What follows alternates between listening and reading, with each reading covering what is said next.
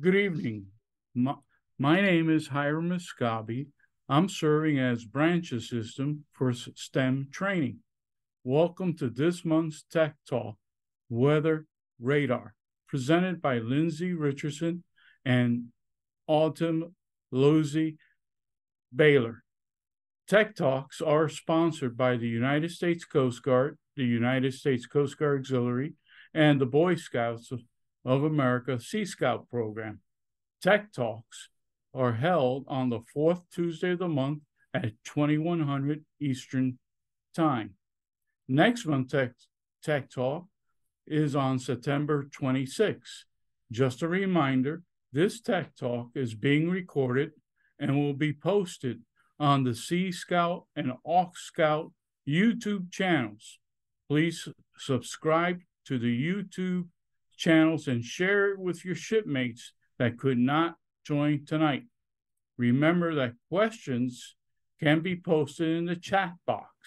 The recorded Tech Talks make an excellent training for your shipmates in your ship and auxiliary flotilla. I would like to introduce our subject matter experts, Lindsey and Autumn. They're my colleagues from the National Weather Service, and they're located in Norman, Oklahoma. Ladies, take it away. Thank you, Hiram, and welcome everybody to this wonderful Tech Talk. We'd like to talk about the Radar Operations Center, which is seen here. This is our main campus, and we took this picture from one of our radar towers so we can oversee all of our lovely little buildings where we get to work every day. So before we really get into everything, let's actually practice being a radar. And what I want everybody to do is, when prompted, scream the word radar until the stop sign appears, and it's lasts about 3 seconds. Ready? Go. Radar! And now sit back and listen quietly for the rest of the presentation. The idea is that a radar sends out a signal for a really short amount of time and then listens for a long amount of time. So we can simulate that with our presentation here. As Hiram introduced already, we are your tour guides to the Radar Operations Center. We both are computer scientists at the Rock, and we both have backgrounds in meteorology. So we spent a lot of time actually at the National Weather Center, shown here at the University of Oklahoma. We had a lot of classes here, and one of the branches of the Radar Operations Center is actually part in this building. So who is the Rock? Well, we are actually located in central Oklahoma, as Hiram mentioned, and we are a central group that maintains the National Weather Radar fleet for the entire country. And our mission is just that. We are there to support the radar from everything we can do: software maintenance, engineering support, special level requests, expert techniques, things like that. And we are a tri-agency funded group by the Department of Commerce, Department of Defense, and Department of Transportation. So that makes it a little unique in that we have these 3 agencies all working together to make sure their missions are met with weather radar. We have support for multiple different types of radar systems at the Rock. One of the big ones is the Weather Surveillance Radar 1988 Doppler, or WSAR 88D. There's 160 locations of these S-band systems around the country and around the world, actually. Another system is the Terminal Doppler Weather Radar, or TDWR. There's 45 of these C-band systems around, and while we do help with some of the support, the main user and maintainer of these systems is actually the FAA. The final system that we help maintain and work with is the NOAA Profiler Network, or NPN. These are flat panel vertical radars that point up towards the sky. There's 4 of these, and they operate on the UHF band. For the rest of the talk, we're mostly going to focus on the WSAR 88D because that is our main system that we have around. At the Rock, there's 4 different branches that all work together to make sure that these radars are operational and keep running and maintained all the time, all day, every day. In the engineering branch, where Autumn and I work, we help provide lifecycle hardware, software systems, and radar product improvement support. So we do things from coding to networking and things of that nature to make sure that everything is going fine from that standpoint of the instrument itself. The field requirements branch helps us on the downstream part, where they make sure all the products that we make are actually readable and usable by people in the field. So they check any of the emerging technologies that come out and make sure that they can be incorporated into the system for operational use. The operations branch is where things like our 24/7 hotline work, and also they have expert technicians that can go out to any of the field sites whenever they need requests. There's local technicians at each place, but they also have our expert level help if they need it at the ROC here through the operations branch. They also have the test team that makes sure everything is tested thoroughly before it goes out to the field to make sure that there are little to no problems when anything new goes out. And the program branch helps us with everything from technical drawings to documentation for all the other things that are going on with the radar, the different components. Without these documents and things and the software builds and things in themselves, then we could not have reliable support when everything's go out to the field. With all that said, there's a variety of backgrounds and talents that all work together at the ROC to make sure that the systems keep going and all the missions are met. So we might be meteorologists by degree and stuff, and there's some engineers that have some degrees, but there's also technical writers and IT support and things like that. So variety from degrees and no degrees, we all work together. Otherwise, it wouldn't get done. And as we mentioned, we really do everything from beginning to end. We make sure it goes up. So for example, let's build a radar. After the ground grid, you have a tower. And on the side, you might start building the radome. Looks kind of like a little eggshell. And then you put some stuff on top of the tower and put the dome on there. And you have to put the dome on top first before you assemble the antenna, because the antenna is quite large. So where are these things actually located? As we mentioned, they're located quite literally all over the country. There's quite a few in the lower 48, but we also have several in places like Hawaii, Puerto Rico, Alaska, Guam, and some of the air bases, such as in Kadena and South Korea.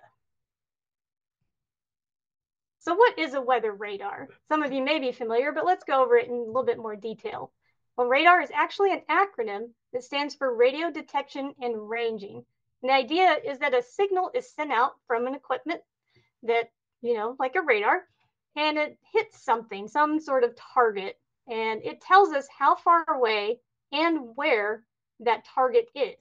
It can also tell us what type of target it is. Is it liquid water, or is it frozen ice crystals? Or maybe it's metal from an airplane or a building. Generally, the radar instruments are on the radio or the microwave part of the frequency spectrum. So if we have the whole spectrum here, generally the weather radars are going to be down on this end with some of the longer waves. But let's get into a little bit more detail about the band. So here's an example of some of the IEEE definitions of the bands. As we mentioned earlier, the NPN is in the ultra high frequency range. So they have rather longer wavelengths, which is why they're up at this part of the listing.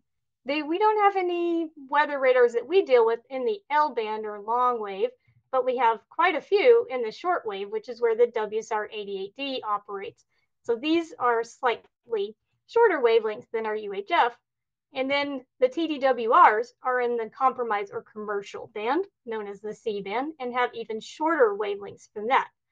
Now, most of the WSR-88Ds are all in the S band because they have the least attenuation through rain with good resolution. If you pick something like a C band, you might get more resolution, but you'll lose definition as you go through something like rain. So you'll start losing signal behind something like a rainstorm. And that's why S band is used for the WSR-88D. So let's go back a little bit in the history books here. How long have we actually had weather radar? Well, weather started being detected on the basic radar chain network systems that the British developed back in World War II. It's that nice little jokes that goes around of, oh, how come they can see us so well? How can they see the planes coming? Well, we fed all the soldiers carrots, and that's how we can see them. It definitely wasn't this advanced radar technology that we have. So a little bit of scientific collaboration, and people bring it back over here to the States, and they start to develop it for weather.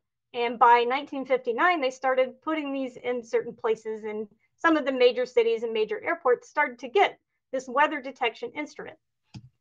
A few more advancements in technology and design techniques and things like that. Forget just getting regular signals, how not.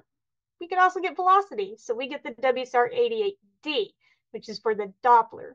And that went out starting in 1992 and is still running strong today. So we had a lot of improvements from the beginning with these sort of echoes on a scope here, where, yeah, we can see things. They clearly are an echo of something.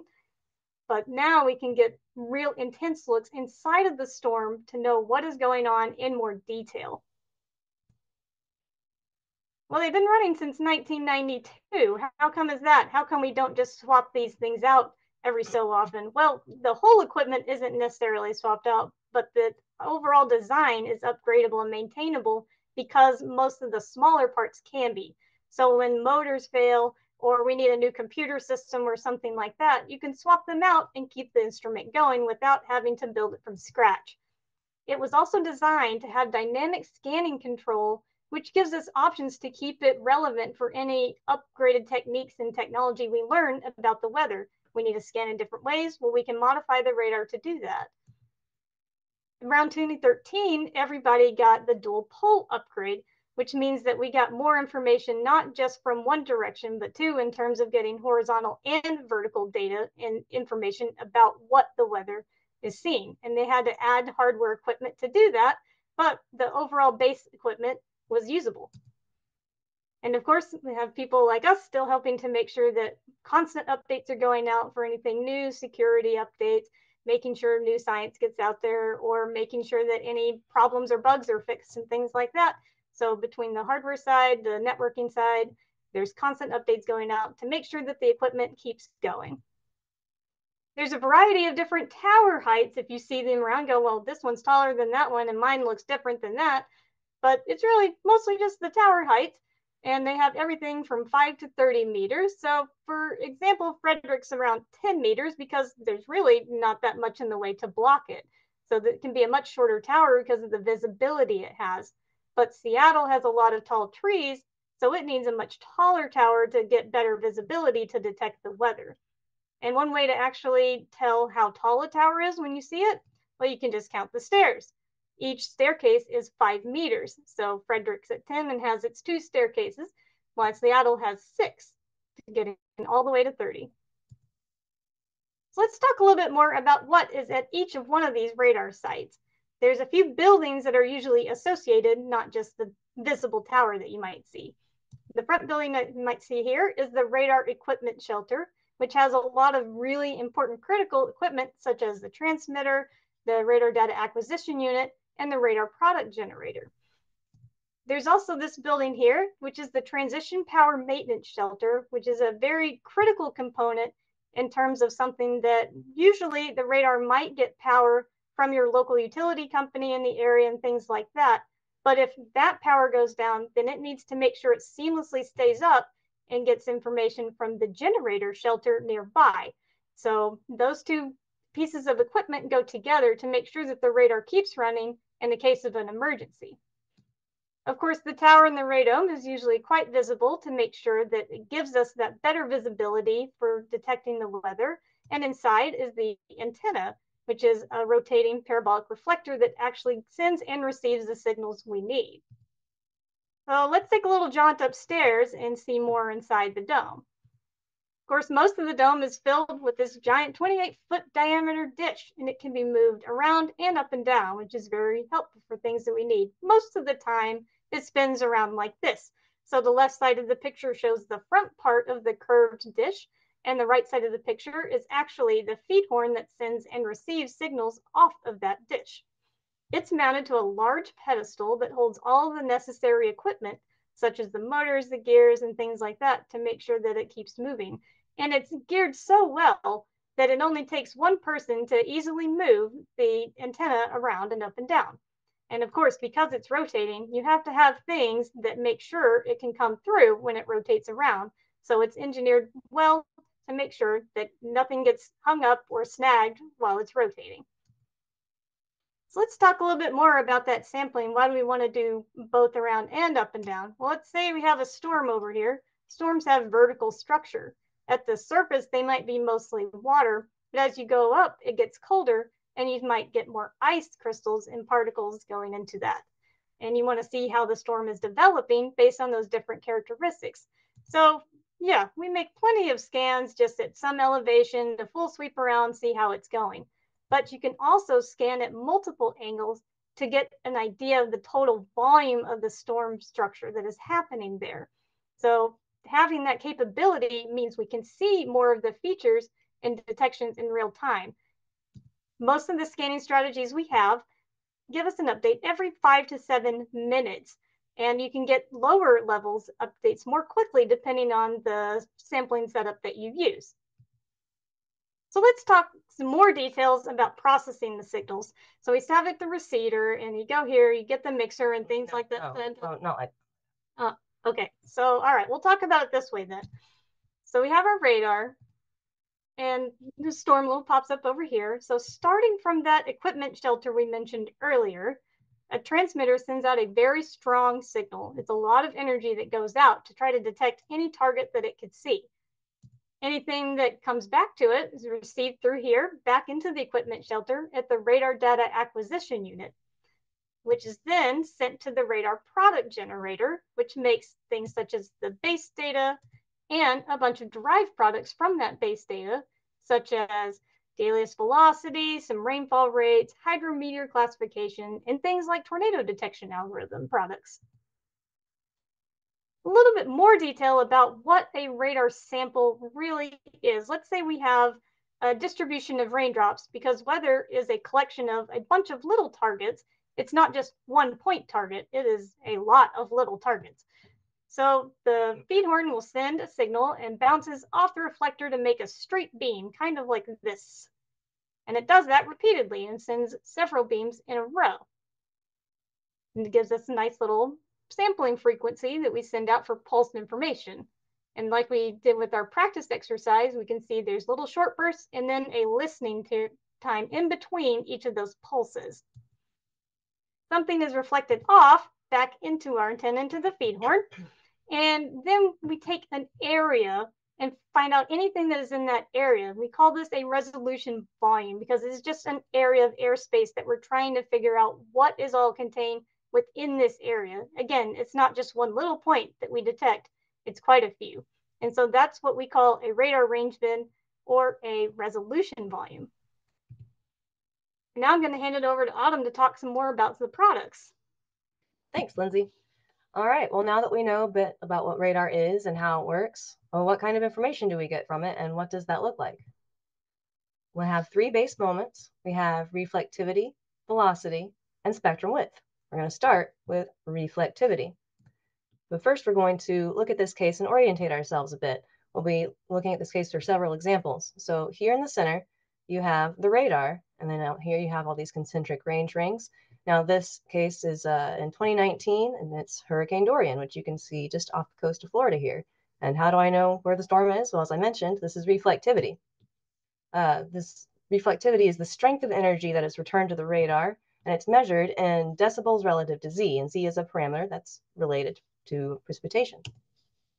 This is the most commonly seen type of radar image. Whenever people say radar, this is usually kind of what they think of. And reflectivity shows us location and the intensity of the weather. So these lower values are less intense, and then these higher, more colorful values are going to be more intense. So in our example here, you can see that we have some higher values closer to the eye wall and out here in the rain bands, and that can indicate that there's more convection going on there. Next up is velocity, specifically Doppler velocity. And that is the power-weighted radial estimate of target motion. Why is it power-weighted? Well, that's so that we don't see a bunch of extra background wind stuff going on. So that way we only see the targets that we really want to. It's measured in meters per second. And the radial part of it comes from the fact that it shows the wind speed and direction only relative to the radar. So we can only see winds that are blowing towards or away. Anything that's perpendicular to the radar will typically show up as this kind of like grayed out color. Conventionally, winds that are moving towards the radar are going to be in cool colors, and away from the radar will be warm colors. Now, what's this weird purple ring right here?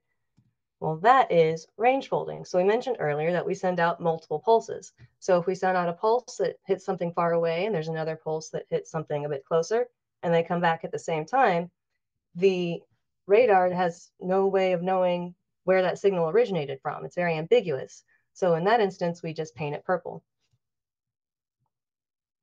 Finally, here we have spectrum width. Now, spectrum width is the variability of the velocity estimates, and that's also measured in meters per second. Now, remember our resolution volume that we talked about, where one bin contains multiple targets. So essentially what we have here is we're trying to figure out within our bin kind of like what all the various velocities are in there. And that will tell us or help us estimate the turbulence in the field, from less turbulent values to more turbulent values. So let's look at our example. We have some higher values here, closer to the eye wall, which isn't too surprising. And then we have more turbulent values out here, kind of in the rain bands. Now, if we remember our reflectivity earlier, that kind of corroborates with the higher values we saw there. So that's why it's kind of important to use multiple products, multiple base moments in order to kind of get a full picture of what's going on. And again, we still have our range folding here. So we also have dual pole variables, as we mentioned with the dual polarization upgrade. We have ZDR, rho, and phi. And we'll start with ZDR. So with our dual polarization upgrade, rather than just sending out one beam, we send out two, one horizontal and one vertical. So that's the differential reflectivity here is the difference between that horizontal and vertical power. It's measured in decibels, and it shows us the shape of the targets. So usually whenever you think of raindrops or whenever they're depicted as little tears, but they're actually more of this kind of hamburger shape due to air resistance and surface tension. So they're usually wider than they are tall. So anything that's closer to spherical and ZDR is going to be kind of more of a zero value, while anything vertical is going to be negative and horizontal will be positive. Most meteorological targets are horizontal, so that's why there's more of a gradient here. And if we look at the values here, we can see that there's some larger drops here in the hurricane. And then if you look over here towards the radar, there's all this really high horizontal values. Well, that's going to be stuff like maybe bugs and other kind of clutter that's going on. This really bright value over here is probably birds, because birds in a radar cross section are definitely going to be more horizontal than vertical. Next up, we have rho, which is the copolar correlation coefficient. And that is the measure of similarity in behavior between horizontal and vertical signals from pulse to pulse. And we can kind of visualize this with vectors. So we have a horizontal vector and a vertical vector. We do some math and put those together, and we can visualize it like this here as being our correlation coefficient. And that is also why it ends up being unitless. What does this actually tell us, though? Well, this kind of helps us estimate how similar the targets in the radial are to each other. So things that these lower values are going to be less similar to each other, and the higher values are going to be more similar. So if we look at our example, we can see out here in these rain bands that that's all pretty uniform out there. Looks pretty similar. But then here, while we get in the main body kind of towards the eye wall, it's all less similar. There's like slightly lower values there. Well, why might that be? Well, we have our radar here. As we kind of mentioned, it sends out the beam, and then as the beam goes out, the Earth curves away from it. So the farther out you are, the higher up in the atmosphere you are. And since it's colder higher up, these might indicate ice crystals up here, where all this kind of mixing might be going on. Finally, we have phi. And phi is the differential phase, which is the difference between the horizontal and vertical two-way propagation phase shifts. Well, what does that mean? Now remember, we have our horizontal and our vertical waves that are going out. And remember, they're waves, so they have a phase. And as the waves interact with the atmosphere and with the targets, they attenuate, they slow down, and the phase shifts, which is kind of how we measure that. So let's kind of relate this back to our correlation coefficient. We have our vectors. Here's our correlation. The differential phase is simply the angle here that we measure, and that's why it is in degrees. What does it actually tell us? Well, it gives us information about the particle shape and the concentration of particles based on kind of how that changes. And it's measured like by the radar. We have like a reference degree value, usually around 60 degrees. Anything less than that is going to be more vertical. Higher than that will be more horizontal. Looking at our example here, we see we start from the radar and we go out, we see these values increase. This ends up being, this is a cumulative kind of product. So if it went farther out, then we would see higher values even. This can be kind of difficult to interpret on its own. So we have a product derived from this that is more commonly used that we'll look at later.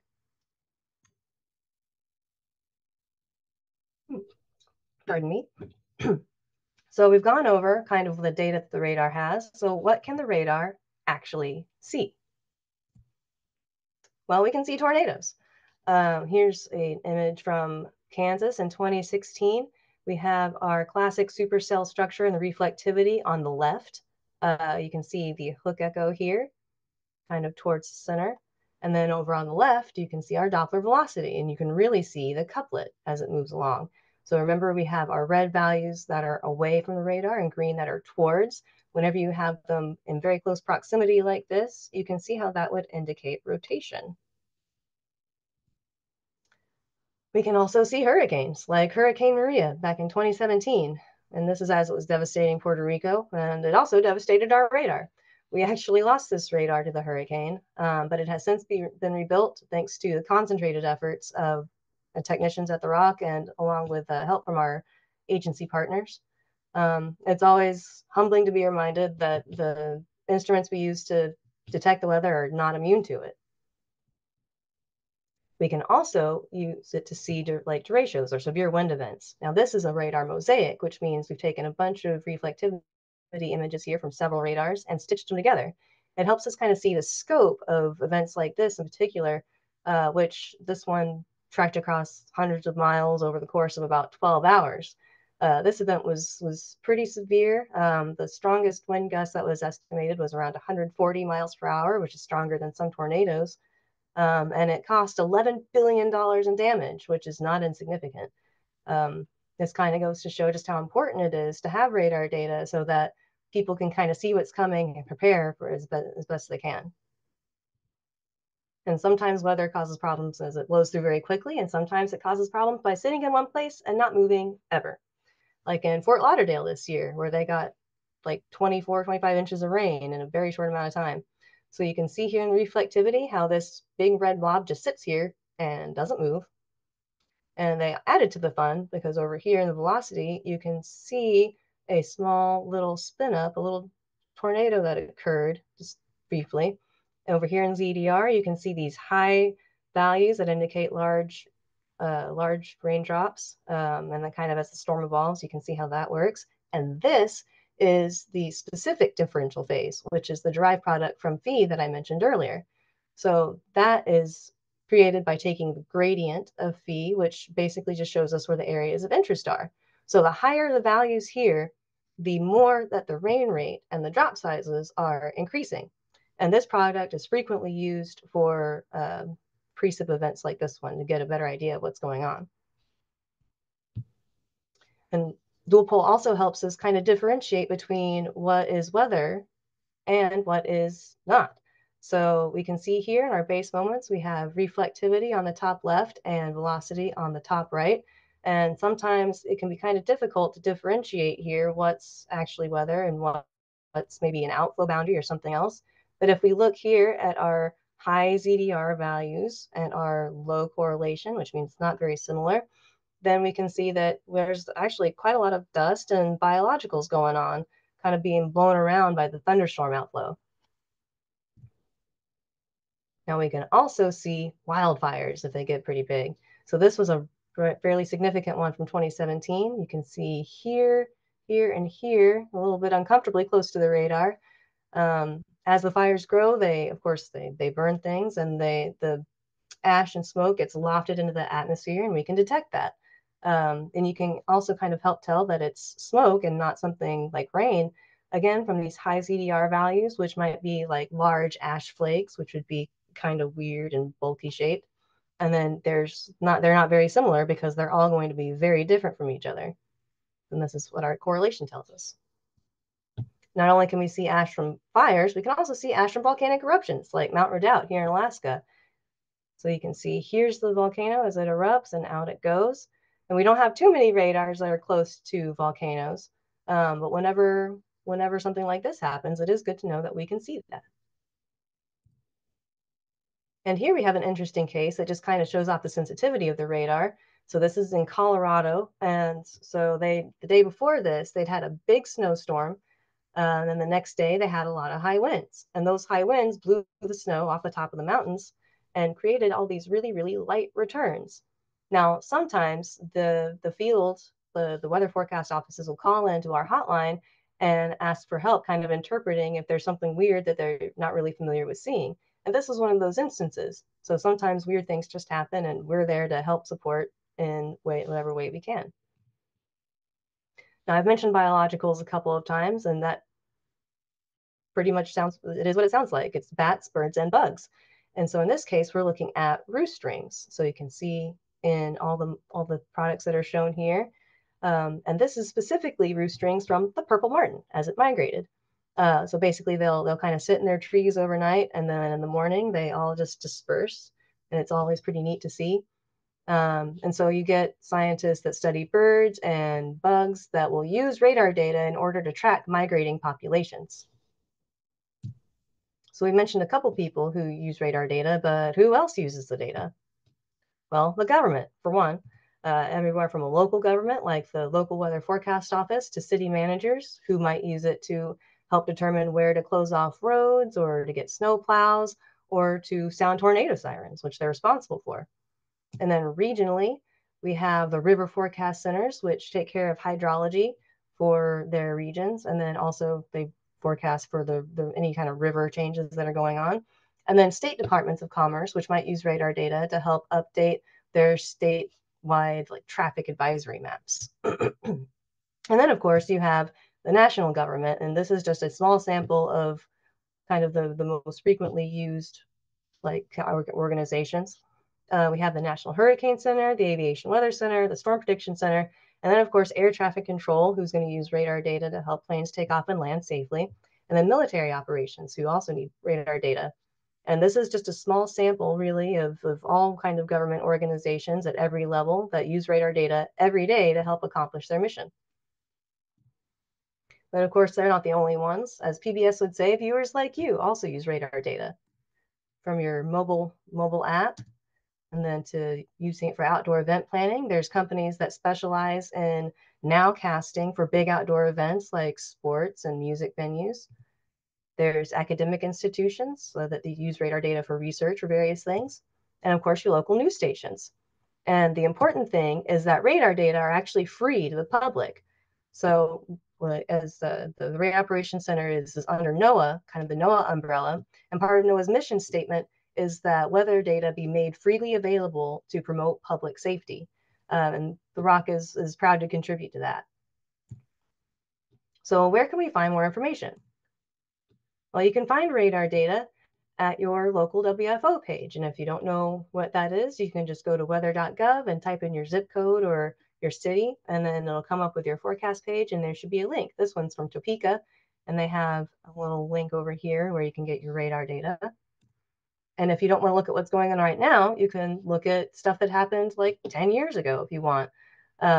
So the National Center for Environmental Information actually archives radar data, and they have it as far back almost as 1992 when the whole system went out. They also have a viewer, so once you've downloaded your radar data for free, you can view it using the viewer that they have. Again, we also mentioned there's a whole bunch of mobile apps out there that you can use to view weather data on your phone.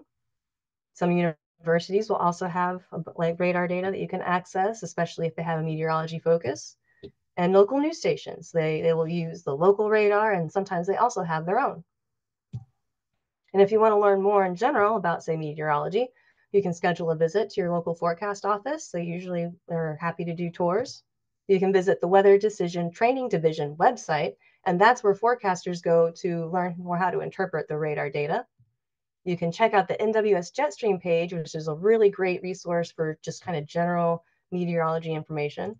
And you can view the ROC website to learn more about us, And of course, you can always visit your local library. If you want to know more about engineering, you can consider doing classes through kind of local VOTEC. And some places even offer cross-listing while you're still in high school and beyond. And along those lines, you can look for community college courses. You can also explore internship or volunteer opportunities, and you can look for courses online. And again, you can visit your local library. Your librarians are going to know a lot about where to find a lot of these resources, and it's good to help. There's a lot of information out there, so it's really good to have someone who kind of knows how to get you started. Well, so thank you very much for listening to us, and we'll take questions. All right. Thank you much, ladies. We really appreciate it. Let's see. I think we have a few questions that have popped in. Does the rock provide data interpretation support? If a field site will call in and ask about how to interpret the data, yes, sometimes the hotline will interpret support, kind of like Autumn mentioned with the blowing snow case, where somebody in the field said, hey, what is this? And they called the hotline and they said, oh, it's this, and they tracked it down. And sometimes they will do things like the replay data to know if the derived products such as precipitation rates are accurate and things like that. All right. Another question that came in. For radar, you have for the FAA, how does it interface with airport radar for approach, landing, and ground control? So you're asking about the TDWRs, and of course we are definitely not the FAA experts here, so that might be a separate question to go look up externally. But I know that they use the TDWR specifically to help look for things like microburst and downburst detection. So they built those radars specifically around certain terminals, which is why it's the terminal Doppler weather radar, to help detect that. And so I know that they have their variety of, yes, because they'll have like 5 or 6 different radars of various kinds between their point radars and other types of atmospheric profiling radars they'll have at an airport. They have the TDWR and the WSR 88D information to give them a full scope of weather for each airport. The question was, how does it interfere? Oh, how does it interfere? Yeah. I thought it was. Interfere. Yeah, sorry. I don't. No, so I'm not really sure in terms of how it would interfere with other types of radar. I guess we're asking about such as the local scanning radars they might have for point detection planes. The question really kind of went around, what bands are you using versus they're using? Oh, okay. Okay. Well, we have like the C band versus the S band. Like the TDWRs have the whole separate band, partially kind of for that reason, I imagine. So we don't have as much interference with each other. That's correct. And even the 88Ds, they have very, very specific frequencies that they are set to. So anyone that's close by each other does not interfere with each other. Because if you have two WSR 88Ds nearby, they can interfere with each other if they're on the same band. But the TDWR, because it's in that C band, is far enough away from the S band that they usually do not interfere. Okay. All right. The next question that came up is how does a tornado show up versus wind shear? Ooh, well, usually with tornadoes, you can see, can we go back to that slide? Sure. I don't know which slide that was, but just go back. I think it's like, yeah, I'll just go back to here. So let's go back to our tornado example. I think it's going to be closer to like, there we are. So usually whenever like we have a tornado, it's usually that kind of, those kind of differences are really, really, really close together. And versus shear, it's, so let's see, like you can kind of see that there's different stuff going on. Let's see, we're approaching. So,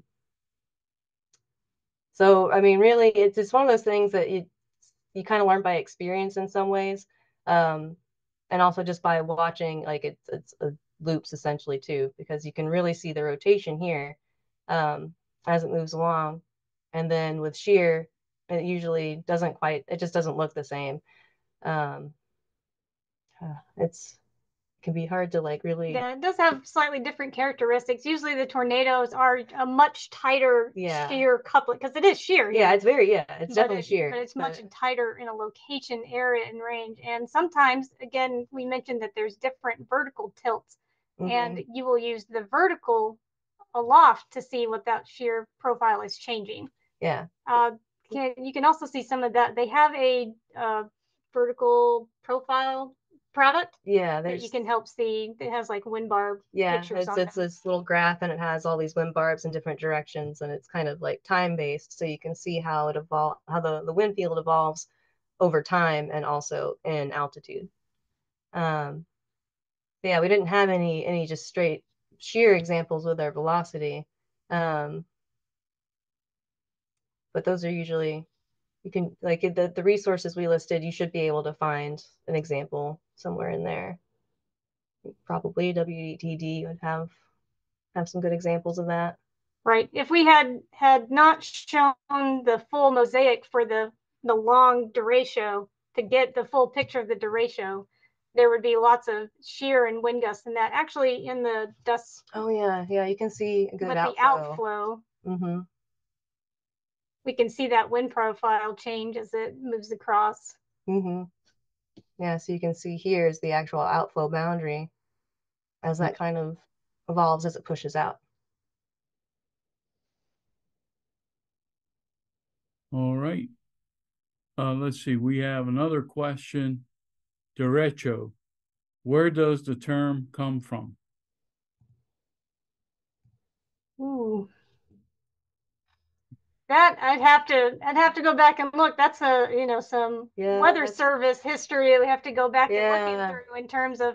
I know that the term probably came around in initial use, I think in the 70s. Yeah. But it was kind of isolated because the place that they normally happen is in, the Midwest sees them basically every year. They are a major weather concern in parts of the country. But again, it's hard to see the full picture without a whole lot of instruments to see it. So by the time you start getting satellites and more widespread radar coverage in the 70s, you can just see how big and how widespread they are, because the derecho has to have a specific damage over a certain amount of distance parameter to be counted, as opposed to just a normal squall line or a straight line wind event. They have a really specific threshold for that the Weather Service defines to call it a derecho. But I think it was about as early as the 70s that it first came around, and then it has really picked up with the advancement in technology. All right. Let's see. We have another question. Do you have a counterpart organization in Canada, and how do you interact with them? Same for other parts of the world. Yeah, it's interesting because we're actually going to a conference next week where we will probably see quite a few of these groups from around the world. And yes, there is a group of them in Canada, and we've actually coordinated with them in the last few years. They upgraded all of their radars to S-band, and they coordinated with us in terms of how to do that with the network. They went from C to S-band because it is just better for things like the strong severe weather signals we get in parts of the world here. A lot of other parts of the world might be using C-band because either they're isolated smaller areas or things like that. But yes, we work with places like Meteo France and the UK Met Office, and I think it's EEC who it is in Canada. All right. Another question is Doppler radar. What is the difference between a radar that has Doppler and another radar that does not have Doppler? Well, the Doppler radar can see the velocity data and things that don't, like the other radars that don't. So our original like 57s, they couldn't see the velocity. And the Doppler, that's what that gives us. And that's named after, I guess, the Doppler effect, which is, whenever, so the classic example is whenever you have an ambulance go by and it has like a different pitch as it goes by based on how the sound waves are compressing and then expanding as it passes by. So that's kind of a similar principle to why that's called the Doppler. And the way that the sound waves are coming at you and changing is just how it's part of the way multiple pulses are sent out from the system. Using the multiple pulses actually helps with that estimation of the wind as it goes down. All right. Another question for the WSR-88D. What is the maximum range that it could see? The maximum range is about 460 kilometers for reflectivity and 300 kilometers for Doppler. Because of the Nyquist trade-off, the way it's just a normal standard physics issue that we have, there's always trade-offs in radar. So the idea is that you can either see really far in range, but not get a lot of detail in your wind, or you can get more detail in your wind, but not see as far out. So we have different scanning strategies to balance those out. So we'll do one scan to see really far out in range, and we'll do one scan to see better wind speeds. Okay. Another question, is the WSR-88D a pencil beam radar or wide beam radar? It's a pencil beam radar. The beam width is approximately 1 degree. Okay. Peter, do you have any other questions on your end? No, I don't. All right. Well, thank you much. I don't see any other questions that have come in. I really want to thank Lindsey and Autumn for the presentation tonight. It's very interesting, very informative. I hope everyone has enjoyed this presentation, learned a lot about weather radars and the Radar Operations Center. Thank you much, and good night.